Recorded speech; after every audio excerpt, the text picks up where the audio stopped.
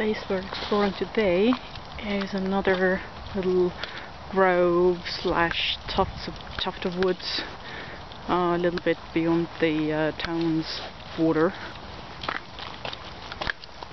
And just like the apple orchard, this one is also a very popular site for dog walking and granny walking and all that.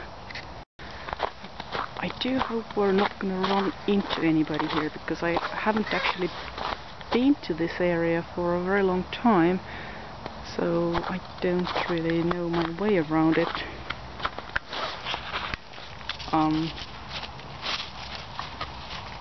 Dog, what you're doing? When I was a wee kindergarten urchin, then I remember that this particular neck of woods was the site where you took the kids when you wanted to take them quote unquote into the woods, but you didn't actually want to go anywhere out of town. So I know that I have actually been here numerous times, I just don't remember it very well. I think these might actually be my tracks from yesterday.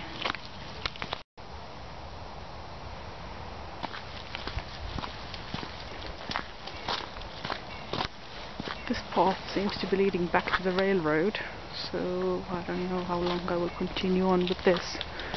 I'm gonna try to turn to my right soon. Yep, that's the railroad over there.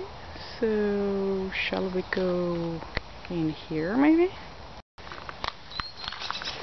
Okay, we have now caught up with the path that we missed earlier. The elusive ice bush anomaly.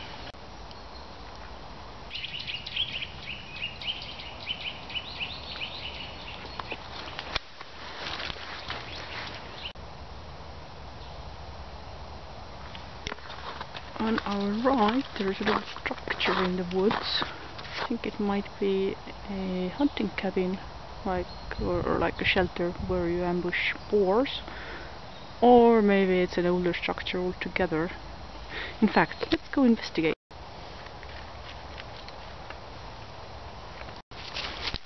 A bucket.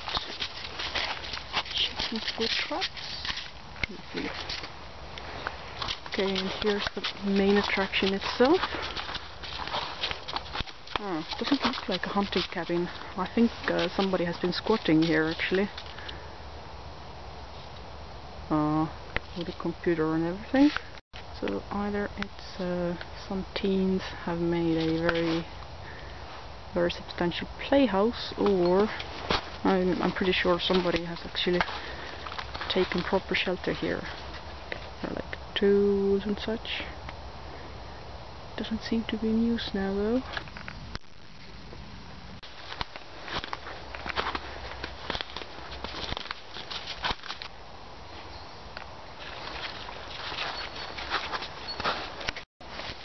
Let's try to cross this creek. Easy, easy.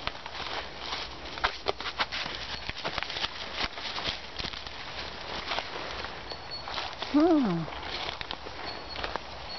The terrain instantly changes. So, what's up with these stones here?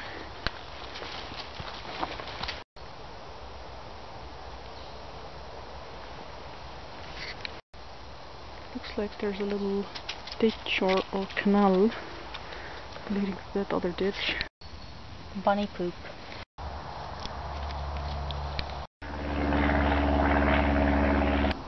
So that's it.